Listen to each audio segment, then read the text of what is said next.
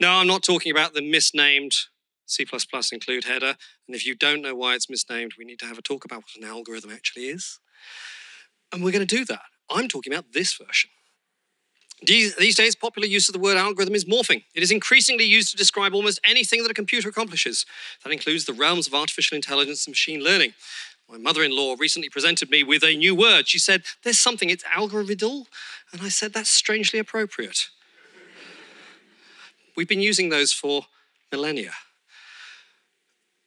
There's a good definition in this rather wonderful book about kind of logic and the limits of logic, framed as a biography of Bertrand Russell. Excellent graphic novel, breaks the fourth wall, talks about a whole bunch of stuff, including algorithms, bizarrely enough. A methodical step-by-step procedure, described in terms of totally unambiguous instructions, which starts at a specified initial condition and eventually terminates with the desired outcome, which means basically things like BOGO sort do not qualify as algorithms because they are not guaranteed to terminate. Now, I wrote a series of blog posts on esoteric sorting algorithms, and including BOGO sort, but which may or may not be an algorithm, but permutation sort certainly is. And this is an awesome algorithm. Basically, it has factorial time complexity, which is a totally OMG complexity. In essence, it is an unoptimized search through the permutations of the input values until it finds the one arrangement that is sorted. Awesome. If you do it in C++, it's a very elegant, small implementation. If you do it in Python, it's pretty small, except for the fact that Python doesn't have a way of determining if it's sorted, but you can solve that. That's easy enough. I've done it in Groovy, where you actually have to fire up a whole permutation generator and count for a special case. Now, why is all this relevant? Well, again, you also have to implement is sorted. Last week, I was in Amsterdam. I was invited to give a keynote at the Kotlin conference. I pointed out that I am not a Kotlin programmer. I am barely even a Kotlin tourist. And they said, that's fine. We just want interesting stuff. I said, right, fine. And I thought that one of the things I would do is also include a narrative that led to BOGO sort, but included permutation sort. And I thought, you know what, I might as well port that to Kotlin. So I did a bit of searching. And I used Twitter. It might well have been. No, I've stopped. So my Google foo was failing me. I was finding that I was struggling to find the relevant pieces. So enter ChatGPT.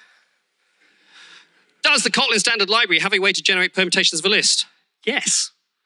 Yeah, generate permutations of the list using the permutations function. Awesome. Here's an example usage. Excellent. This will output. C#, curious.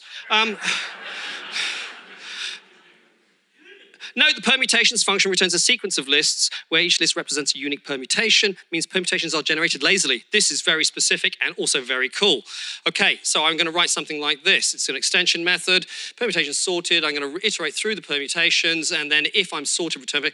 Okay, so I need to find out does the Kotlin standard library have a way to check if a list is sorted? Yes. You can use the assorted extension function that is available on the list interface. Awesome. So it's going to be used like that. This is very intuitive and gives me code like that, but this is a bit procedural, so we'll kind of like, yeah, that's really nice. That's really elegant.